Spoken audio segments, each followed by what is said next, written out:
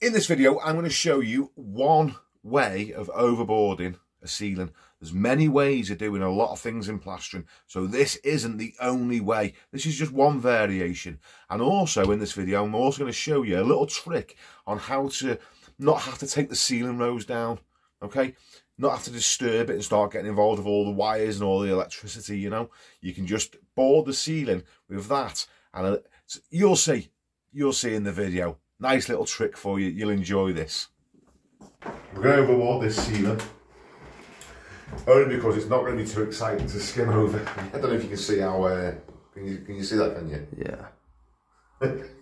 So we're going to overboard it. I mean, we could skim over this. It wouldn't be very fun, but it is doable.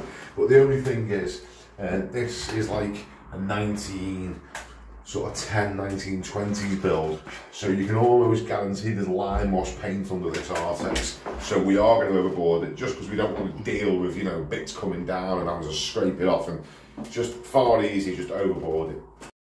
Before we go any further with this video, I just want to clear one thing up, because I don't want people going flipping bananas in the comments section or trying to come back and sue me in the future, right?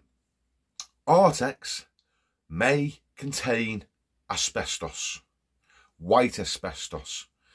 There's blue, there's brown, there's a load of different types of asbestos. White is the most commonly used in the construction industry, and you could sort of say it's the lesser of the dangerous types, but it's still dangerous, okay? It'll still get you. In Artex, there's between 2 and 4% of it. It's not in every type of Artex. In the 70s, they brought out Artex that didn't have asbestos in it, and there was some that still did, okay? It wasn't completely banned until like 1999 or something. So you need to understand, if you're worried about it, get it tested. Follow the recommendations, wear the appropriate masks. If that's, you're concerned about it, then just follow the guidelines. You can go on the HSE website and they've got all the instructions there for you. Now, just know this, working with an Artex ceiling, whatever you do with it, it's non-licensable. You don't need a license to rip an Artex ceiling down if that's what you want to do. You do need a license for some of the more dangerous types of asbestos that are in, like some of the roofing sheets and what have you. But just know this, back in the day, it's not just Artex. Them fellas, them little rascals, put that asbestos in pretty much everything. They had it in the bricks, they had it in the floor tiles, they had it in the roofing sheets, they were making pipes out of it, they were wrapping pipes in it as lagging, they were like firemen used to wear suits of asbestos in it, they were putting it in ropes, it's in the brake pads of your cars, or it was, they flipping put it everywhere, okay? So, yes, there's a bit of it in Artex as well. So just be aware of that. I mean, you don't want to be breathing the stuff in if you can help it. Wear the dust mask anyway. Just wanted to clear out with you. Let's get on with the video. So the first thing that you need to deal with is the light. Don't really need to get an electrician in. I mean, you can do if you want, if you're a bit worried about it, but really, once you unscrew this thing off here, you've usually got 2 screws under there, slacken them off, and just pull this rose down a little bit. I mean, come up here and show them this one. Look what, this is snapped up, and there's a flipping big bolt. I mean, the things that you find, they're amazing, aren't they? So we'll deal with this anyway, but just imagine that you've just got a nice, normal, complete one of those, and you're just going to drop it down a little bit, and just the wires are going to hold it in. We took the big lampshade off because you don't want it all hanging under weight, you know, by the wires. So take everything off and just slacken them off and drop it down. So we've just got the big roofing sheet bolt out the light fitting. I mean, hopefully you won't have to deal with broken ones of these that are broken in half, you know, turn the power off if it's snapped in half like this. But imagine that's in one piece, that's how you want it, just hanging down a little bit so you can get your plasterboard. So you can get your plasterboard up behind it, okay? Now, the next thing you need to do, you need to know which way the joists are running. There's a few ways you can find that out. You can go up in the attic if you're upstairs, and you can put your head in and you can just look which way the joists are running. Or if you're doing a downstairs ceiling, you can lift a little bit of carpet up upstairs and see which way the floorboards are running. Whichever way your floorboards are running, your joists are going to run the opposite way. Or, if you can't get in the loft and you don't want to mess around with carpets and things like that, you're overboarding the ceiling anyway. There's nothing wrong with making a little hole, you know. Right. Lath and plaster ceiling. I know because the laths are running that way, the joists are going to run that way. If it was a plasterboard ceiling, you could look straight through the little hole that you've made at the floorboards above from below. You just shine your little camera phone and you see the floorboards, and whichever way the floorboards are running, you know, the joists are running the opposite way. But for the main part now, we now know that the joists are running this way, so all we have to do now is locate them and mark them off on the wall. Okay, so we've just chopped along and we've found a nail in the lath, so I know behind that nail there's going to be a joist there.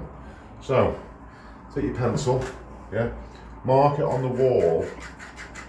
Don't mark it on the ceiling, because once the plasterboard's on the ceiling, you're not going to be able to see it. So you mark them off on the wall. That's where the joist is.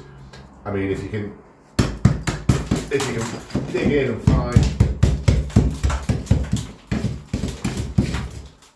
find both sides of the joist, you know, then that's even better. Once you've found, this is the messy bit, doing it this way, but it's quite fast and easy. Find one, then find the next one. Once you've found two, you can measure them apart and you'll pretty easily find all the other ones then. They'll all be about the same distance apart. So,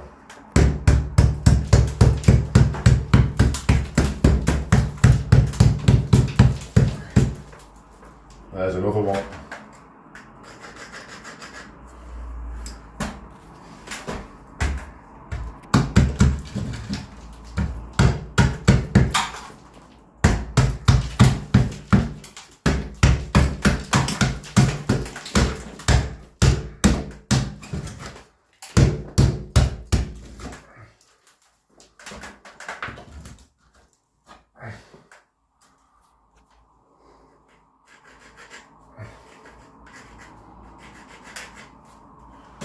Now,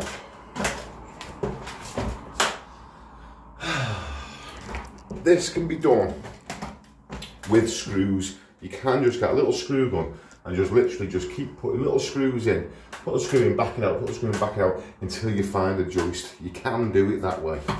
I mean, it takes longer. That's the only reason I do it this way, because it's a little bit faster. If you're panicking about the ceiling, you know, the dust and all that, then wear the dust mask. I mean, I'm probably not the best advocate for one of those, because I never seem to flipping be wearing them when I'm doing this, but I mean, you should wear them, so don't. 15. So I think it's going to be roughly about here.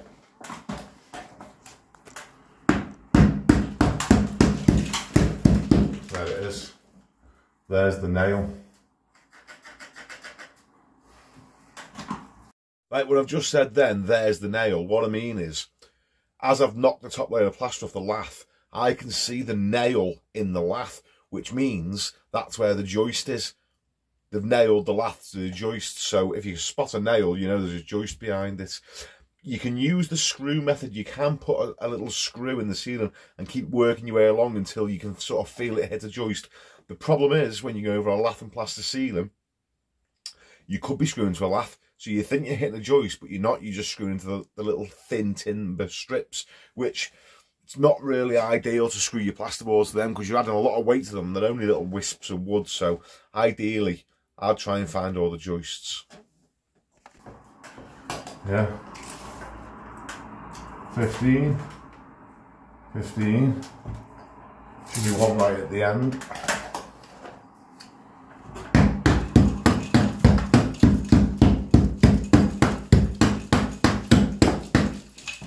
Yeah, do that.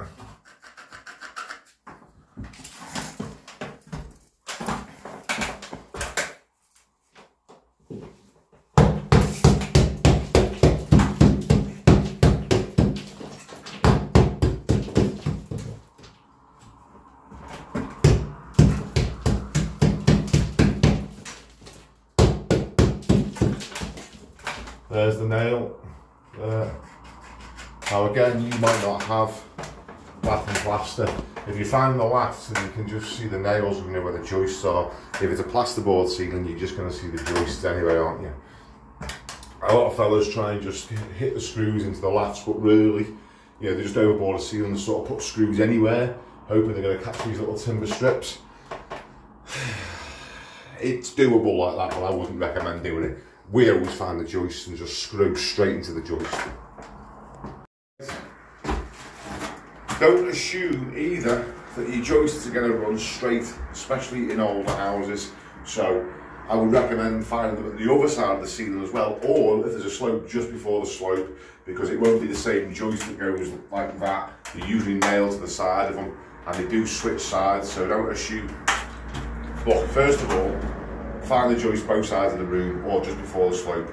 Once you've found them, mark them off. You can chalk line them through then, or you can hold a ruler up and put a pencil like we're going to.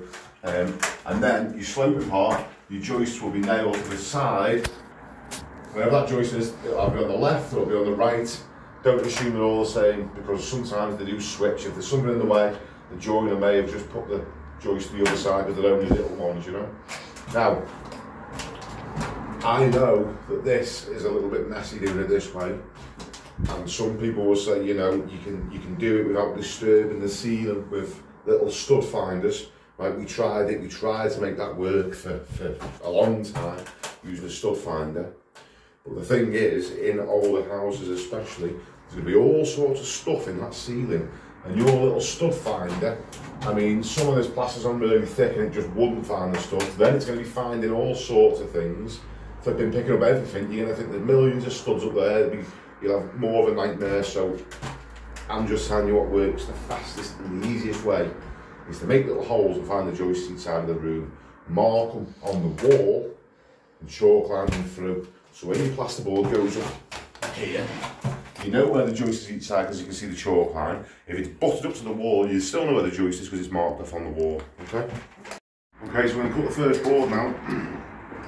You always want your cut edges to sort of go towards the walls, so try and cut them so that the, you know, your nice factory-made edges are going to be in the middles of the ceilings. It'll just be a neat job for you. And on this first board that we're going to do, I'm going to show you how you get around that situation when there's a light in the ceiling and you're trying to overboard it, because you can have all that tucked down so you can just poke it through a nice little neat hole. But if you're not competent with electrics and you've got to get an electrician, then it's all added expense and time and all the rest of it. So I'll show you a nice little easy way to overboard a ceiling and not have to take that down to be able to do it still nice and neat.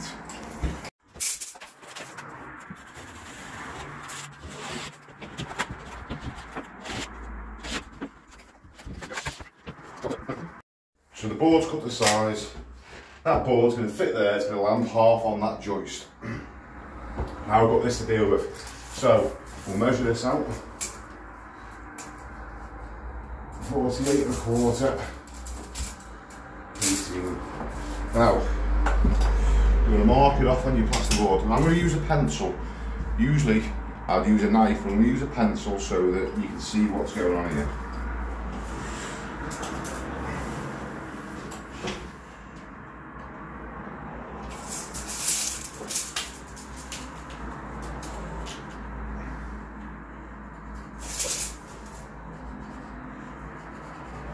That's where my light is, that's where it comes out the ceiling, right? Now, because we've marked the joists off, what we can now do is measure where the joists are. Get half on the joist, you want to be measuring half on them, 45 1/4, 58 1/3. You'll see this bit now.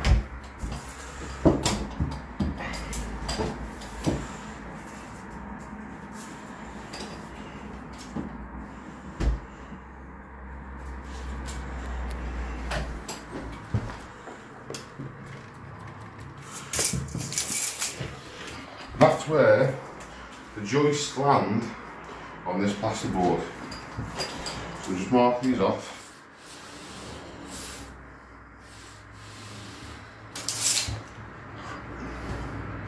do a joist here and a joist there. Now what you want is, you want to do a square on your board and you want your light to be in the corner of the square. So I can find the other joist and put a square there, but the light to be in the middle. This will all make sense now. You want your light to be in the corner, and there's a reason for it. I'll show you.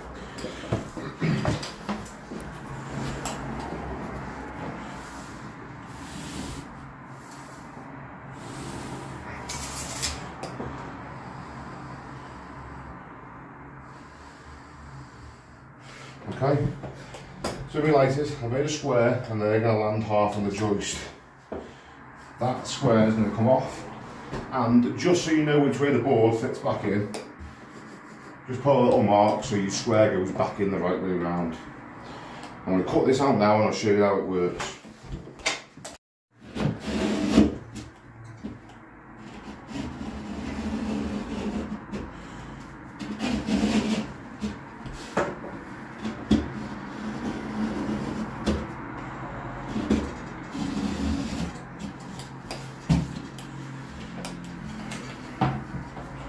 So your light is.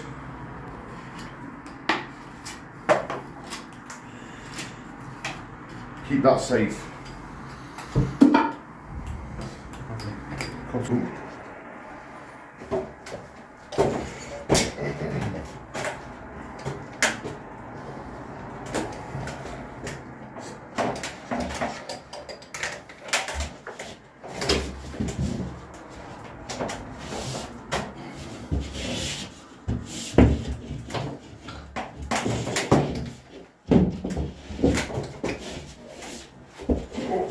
Okay.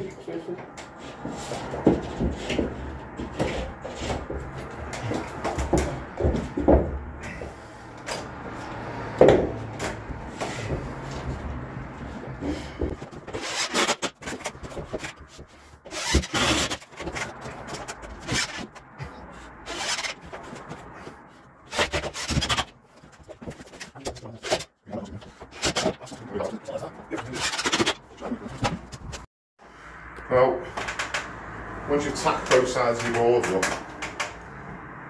you want to get about 3 or 4 screws in the middle. So they're all, you know, roughly so far apart. You get about 5 or 6 screws in each sort of row on an 84. You should be doing anyway.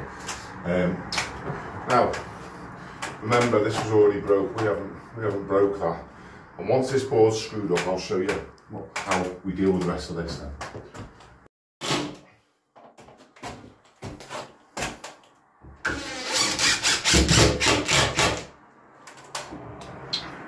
Another little tip for you: if you're putting a screw in and you go there, say, let's just say I missed that screw, yeah? Don't just start going mad with your screw gun. The joist might have a little bow in it, right? So what you want to do is, instead of just starting firing screws everywhere, right, your joist is going to be about 2 inches wide, so don't go wider than 2 inches in case you go past it, yeah? Just put a screw there, an inch that way. If it's not there, go an inch that way. If it's not there, go another inch that way. If it's not there, go another inch that way.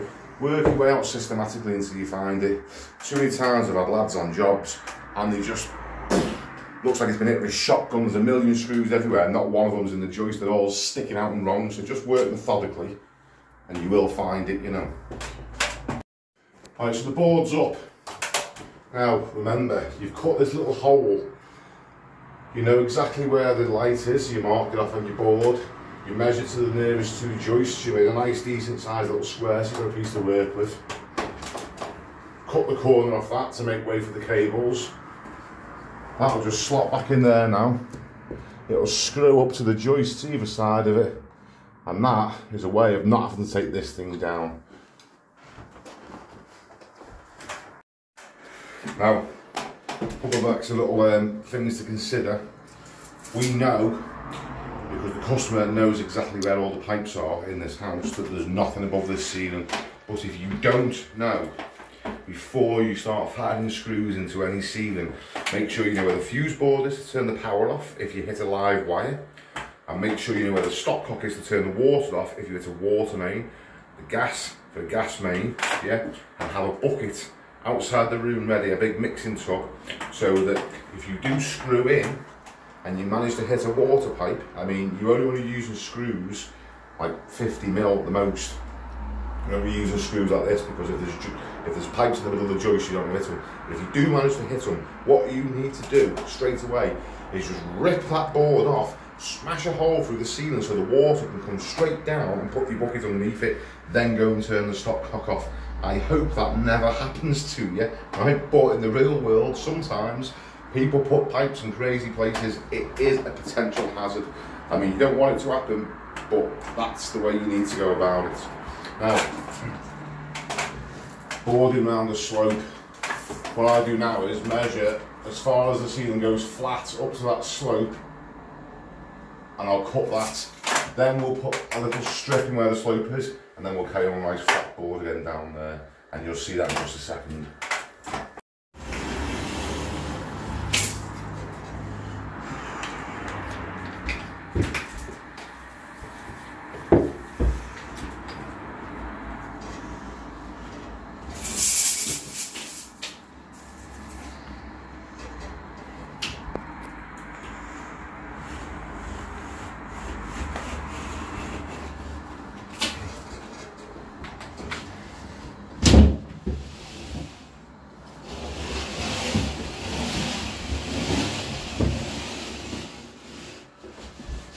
Oh, wait a sec.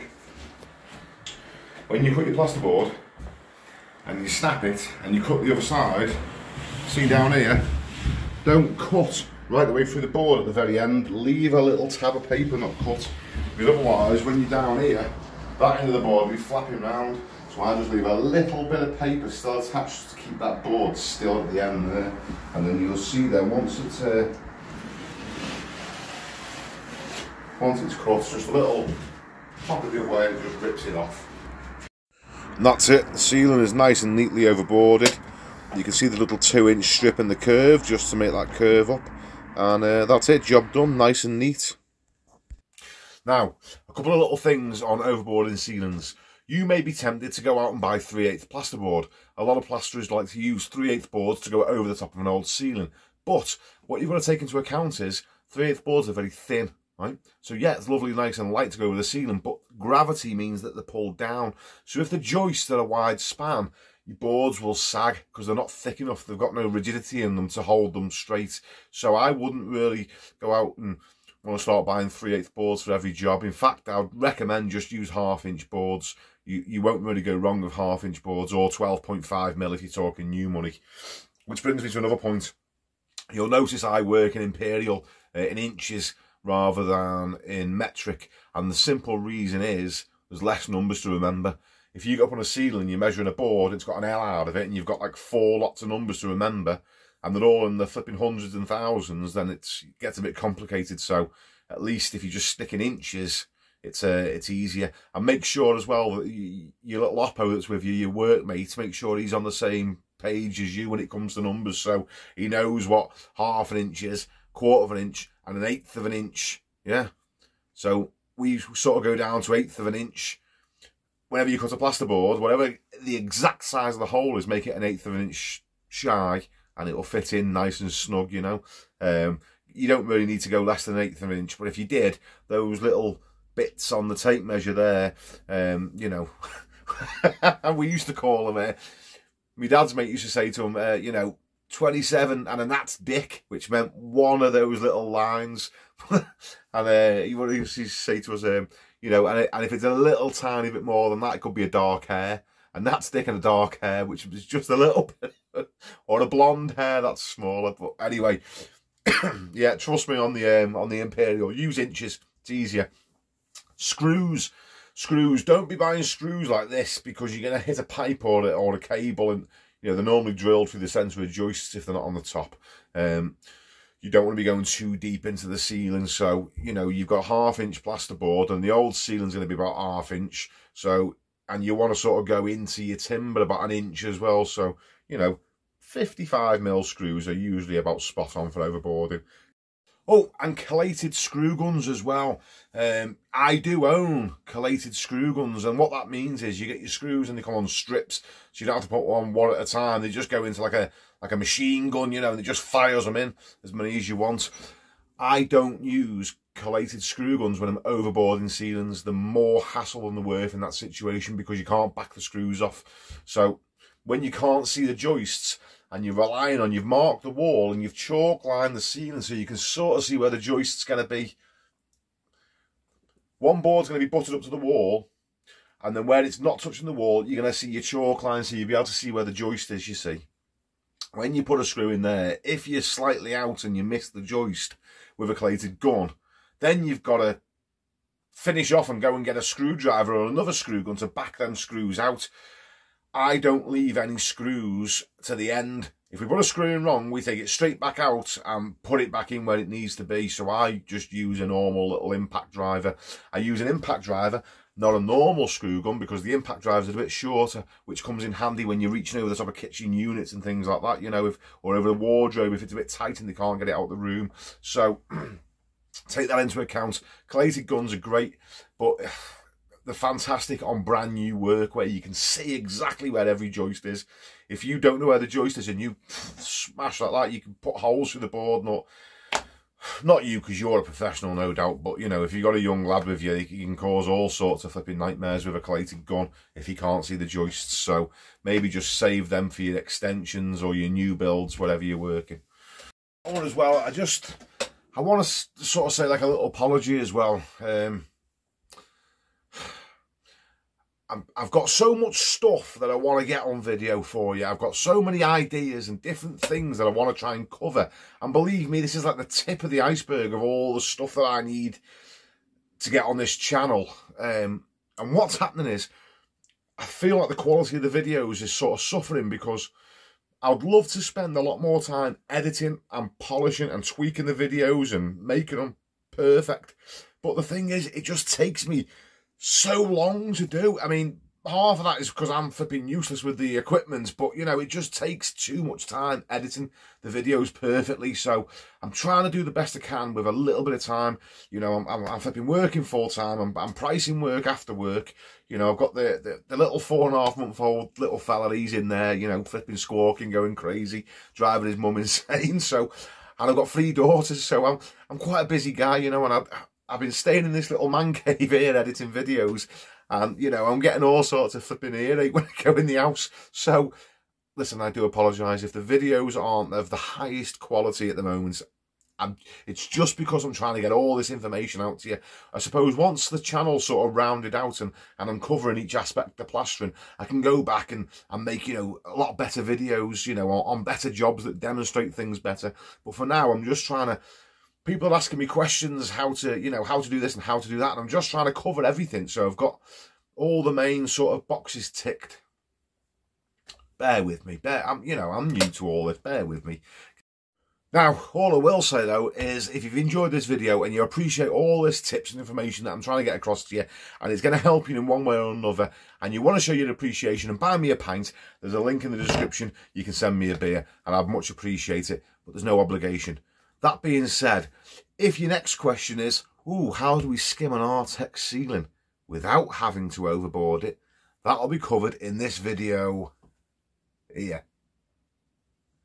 And whilst you're looking at that, thinking on whether to click on it, because you actually have to press on the screen just there to make that work, I'll just quickly say to you, if you've enjoyed this video, give us a thumbs up. If you think it can help someone else, give it a share. But whatever you choose to do, thanks for watching, kiddo.